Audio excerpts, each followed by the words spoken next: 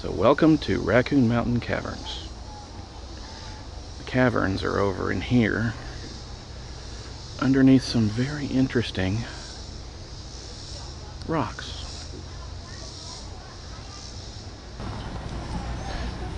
We have a little Raccoon Mountain mining post.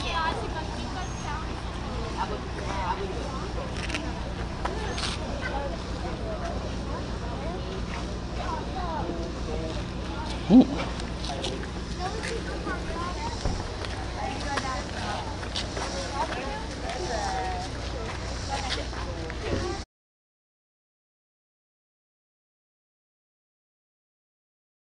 Here's the lower station. You can still see the anchor and stopping point.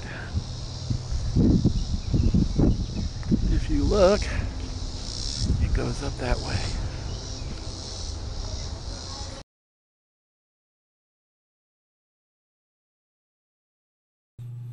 Well, we're taking off here from the old spot, and you can see that they've done a beautiful job restoring the old car. Now, apologies for a little bit of the jerkiness.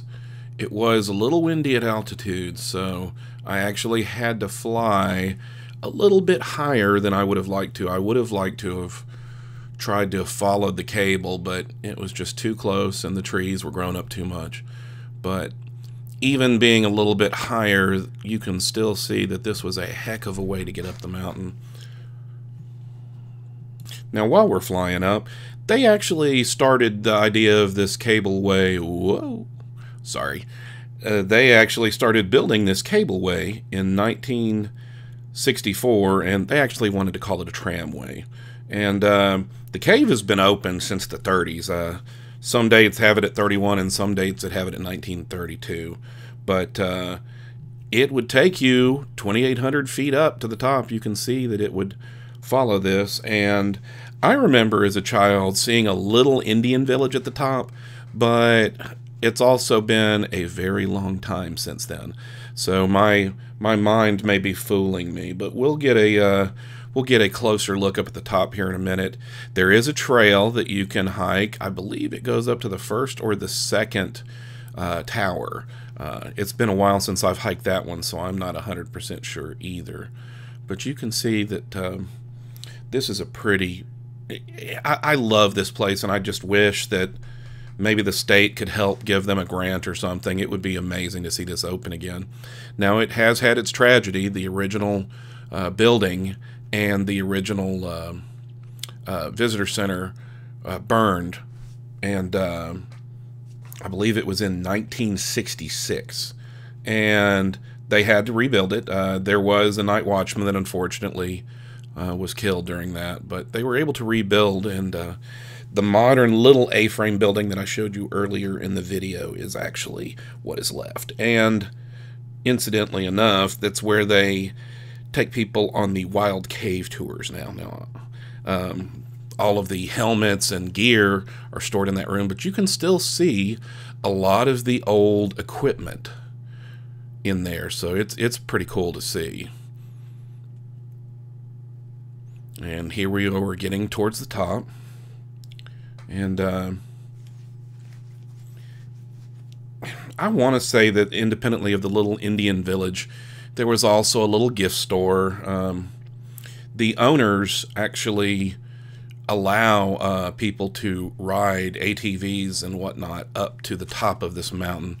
I think it's called Mount Aetna Mountain Tours or something to that effect. You do have to be a member of that.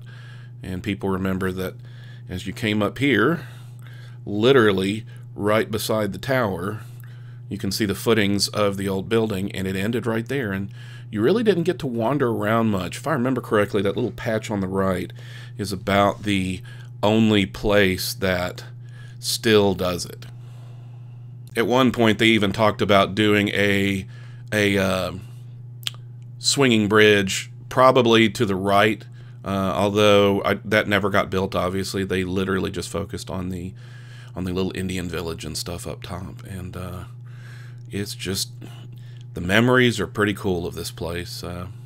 Like I said, I wish that they could still run the tram up and down the mountain. they did a brilliant job doing this. And as we turn around here, you're going to see what's left of that little, there was like a little platform where you could go out and look, and a little, in the old days, there was a little piece of, not a little piece of wood, but a guide, so that if the wind was blowing, the tram car could bump into it and be gently guided in. So anyway, here we are on our way back down. I'm doing a little bit higher overall shot to show you that you can see the growth to the left of that, while the right is trimmed because there's power lines going up there.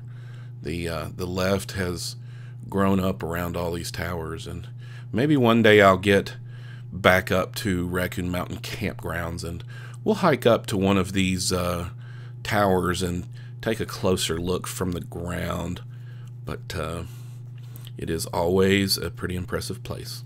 Anyway, hope you've enjoyed my video. I am off to go on some more journeys. So until then, why don't you go on a journey of your own? We will see you next time.